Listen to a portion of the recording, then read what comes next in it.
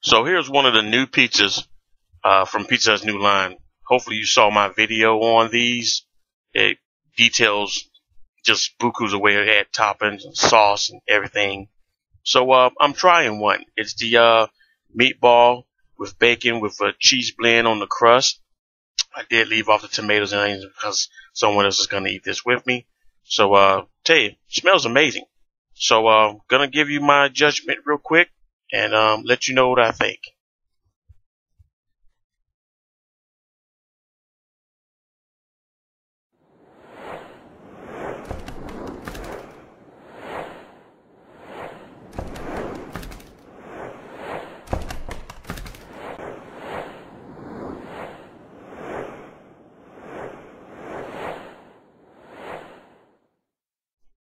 Okay, everybody, the amazing pizza here.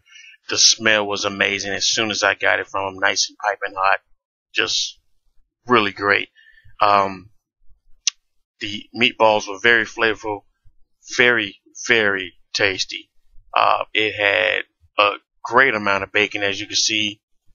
Didn't really experience a lot of the barbecue drizzle around it. That's because it seeped on in from the pizza being hot, but you could tell that it was there.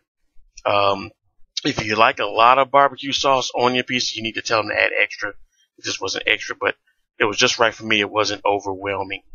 Um, very sauce. This was the pan crust. The cheese around the blend of the crust was great. You could taste that cheddar cheese. And if you look at my past videos, you will see that there's numerous amounts of different ways you can put on the crust blend. I mean, you can do Parmesan cheese, you can do a garlic, you can do pretzel, just tons and different drizzles that you can do and everything. I was very impressed with this. Very soft, cooked perfectly. It was pan, so because it was a little greasy. Scale of 1 to 10, this pizza for me gets a 9. I would buy it again, and I am going to try more flavors. So you should too. Go out and check them out. Pizza Hut has stepped up the game a whole lot.